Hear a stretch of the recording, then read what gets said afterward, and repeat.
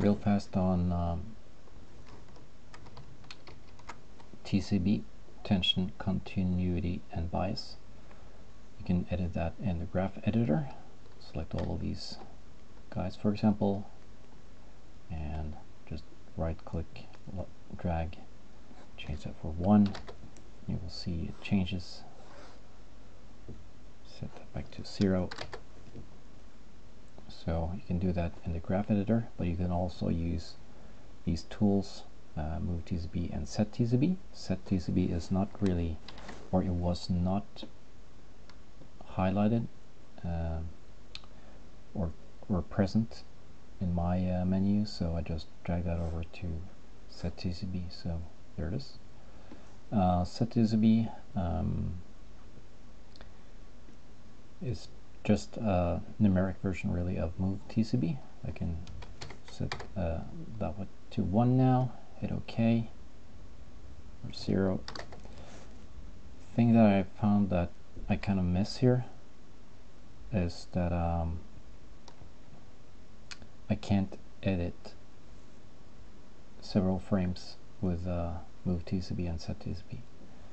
It's only for one frame, and so for example I can hit T here to use the move tool and activate these guys and set the TCB of those to 1 for all of them, but well, that's what I would think would work, but it doesn't. It just changes the current frame, which yeah, that's a big minus really, that I can't really change multiple frames at once using the dope sheet here. So that's, yeah. So the way you got to go about that is, for example, to shift right click and set the TCB to 1, shift right click, set the TCB to 1, for example.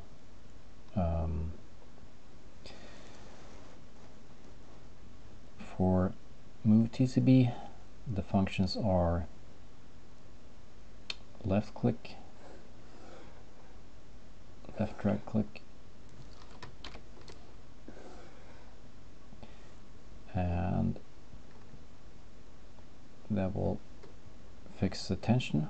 So left clicking is fixing the tension, control left clicking is changing the continuity, and right clicking is changing the bias. Again, too bad I can't change several of these frames. So what you got to do here is go like that, for example, and change multiple frames here instead.